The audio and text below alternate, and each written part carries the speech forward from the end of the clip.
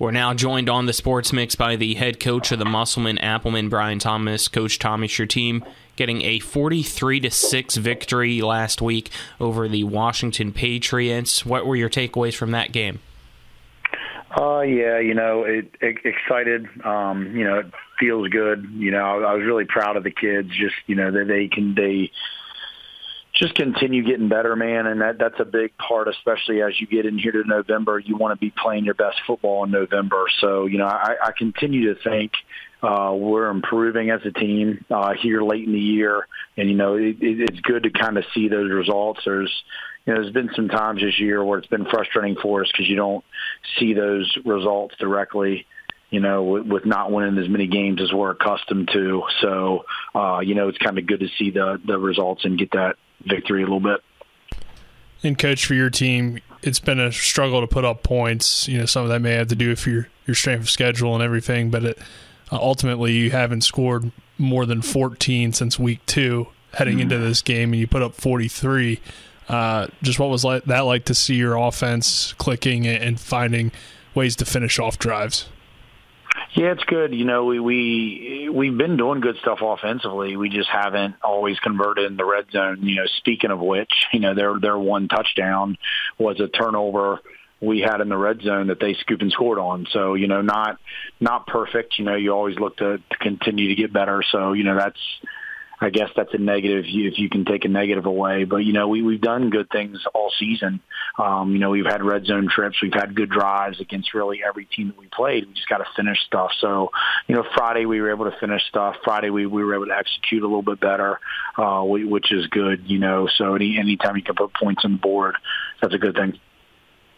Putting points on the board was something Isaiah Beer did in that game with 4 catches, 3 touchdowns, I believe 114 yards in receiving. Just talk about his game.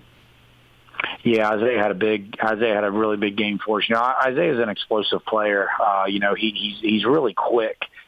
He's on our last year as a sophomore, he was on our state qualifying 4x1 and 4x2 team for our school, and he's the leadoff leg. So, that kind of tells you a little bit his, the track coaches, that's their job, and they see those kids and they judge the speed, and, they thought highly enough as him that they were going to put him on the first leg because his takeoff's so good. So, we see the same thing in our football season. Is just, his first step, his get off is just so fast. And, he brings that to the football field. So, yeah, he does a lot of good things. He's been talking about putting points up on the board. We haven't had him here. And really the whole second half of the season, he broke his ankle against Morgantown and was out for a good part of a month. So, that's one of the reasons. He's one of the reasons we struggle a little bit to put points on the board, because when you take your fastest kid off the field, you lose that threat. So now that we have him back, it really opens up some things that we can do. And he presents a lot of mismatch problems just based on his speed. And, Coach, also you guys a few weeks ago made that decision to make Michael Thompson your full-time quarterback. Mm-hmm. And clearly, when a wide receiver has a big game, your quarterback has a good game as well. What has Michael done the last few weeks, and how have you seen his growth as a passer this year? Yeah, Michael's came up in our program, now for 3 years. So, we know who Mike is. We know what Mike brings to the table. Mike's a really positive kid, really coachable kid. So, he's got a really good relationship with, not just myself, but a lot of our coaches here in the staff. He's got a really good relationship with our quarterbacks coach, Caleb Denbeck. So, we have a lot of confidence in Mike and what Mike does and what Mike brings to the table. He throws a good ball, but, he's really positive. He's a really super good teammate, and he brings a lot of energy to our team and to our offense. So, it's good to see him go out. And he's had some good games for us here over the past month, but, just to come out statistically and have a big game like that is really good for him and for his confidence. So, we're really confident in Mike. Let's now look at this week's game. You guys take on Parkersburg. What have you seen from them? Yeah, really good team. Really well coached. Got a lot of athletes all over the place, and we played them last year, and they were really junior heavy last year. So, A lot of those kids that we've seen on film are the same kids that we got to play against last year. So, we played them in a 7-on-7 this summer and saw them up close to. They're really athletic. They're really good. They a lot like us play a tough schedule. Play a lot of teams that are up there in the standings. So they're really good. Really excited. You want to play meaningful games in November. You don't want to play two teams that somebody's fighting for their second win of the season and there's 10 people in the stands. So those games aren't fun. So, we're excited about just the opportunity, the atmosphere that I know we're going to have here at our field, playing against them. But, we got our work cut out for us because we're going to have to play really well, because they're a really good football team. And Coach, you mentioned, of course, Parkersburg, traditionally a pretty good program in the state, one of the better programs in the state. And, this game, they're coming in 5-4. You guys are 4-5. This could be a play-in game for the playoffs. So, and they're coming off of some losing seasons. Knowing that, this has to be an exciting game for both teams, and I guess just with a lot riding on this one. Yeah, like you said, it essentially is a playoff game. We crunched the numbers a little bit in our staff meeting this week. The winner of this game is in for sure. I think right now, in the latest rankings, I think one of us is 15 and the other one's 16, I believe. I'm not 100% sure of that, but I believe that's what I saw. I don't know which one's which. I just know we're both kind of right on the cusp there. So, everything that we crunch number-wise, the winner of this game is 100% for sure in, and the loser might be in, might be out. So, we'd like to be on the they're the same. Both of us want to be on the winning end of the outcome, just because then you don't have to look at scores and hope for somebody else to do your work for you. So, it's exciting, man. Like I said, these are the reasons you prep and you prepare so you can play meaningful games in November. What's your team need to do to be on the winning side of things then? I'm like I say every week, I don't mean to be a cliche guy, but it's some of the basics of football 101 are the stuff that you have to do to win games. Turning the ball over and creating turnovers is big. They lost last week to Spring Valley, and they threw 2 pick sixes. So they're probably saying the same thing. You got to protect the football, or else, big plays like that happen. So, you got to protect the football. You got to make tackles. You got to win. You got to win the battle up front. I think a lot of it's just kind of football 101 stuff, man. Is we think sometimes the game has all these big things to it, but a lot of times it just comes back to, hey, can you block them? Can you tackle them? Can you protect the football? So, we can't have bonehead mistakes, and we got to execute the things that we do. Coach, is this your team's senior night? Yes, it's senior night. It's homecoming. We got a really busy week. We had so many home games early on in the season that they didn't want to put homecoming right at the start of the school year.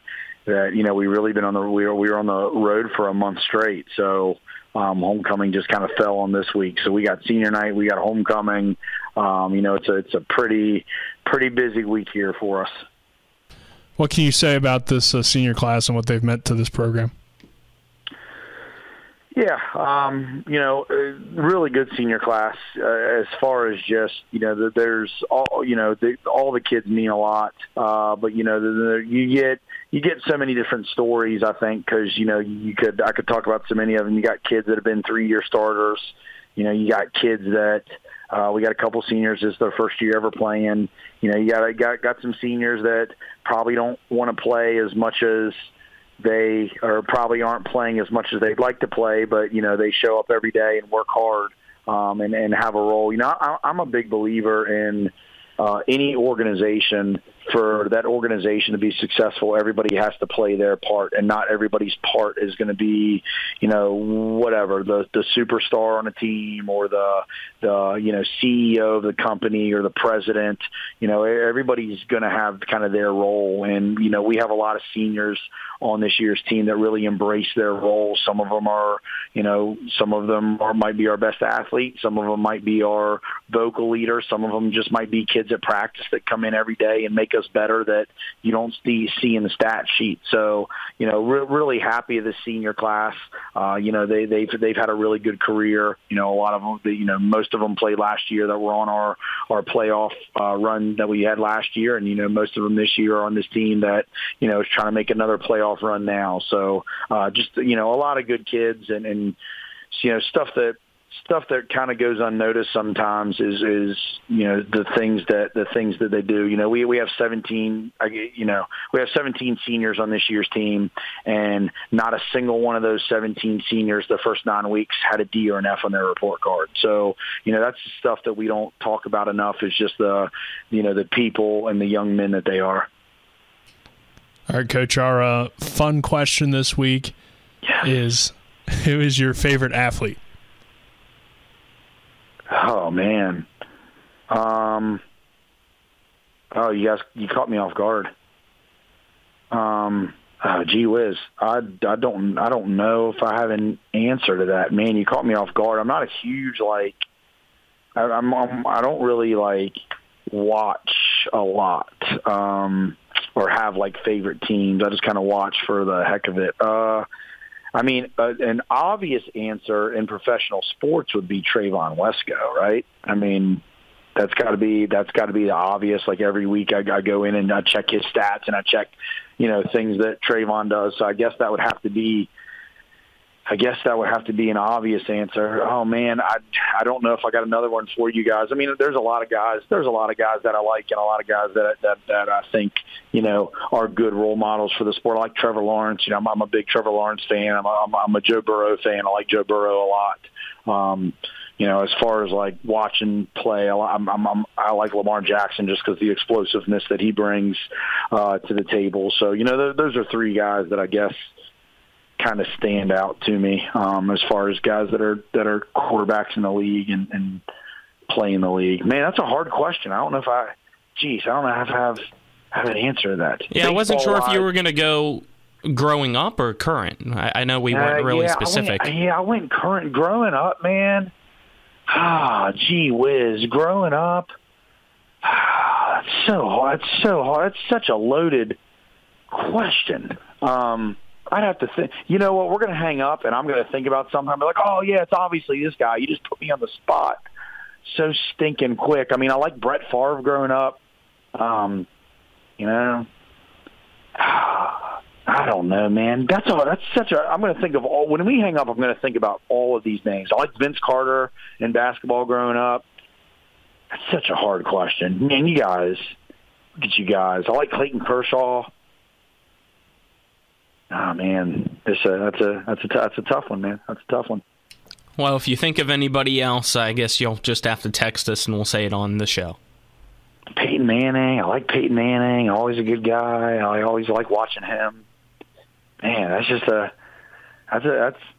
tough one. Yep, that's a tough one. Appreciate the time, Coach Thomas, as always, and good luck this Friday. Hey, thanks, guys. Appreciate all you guys do.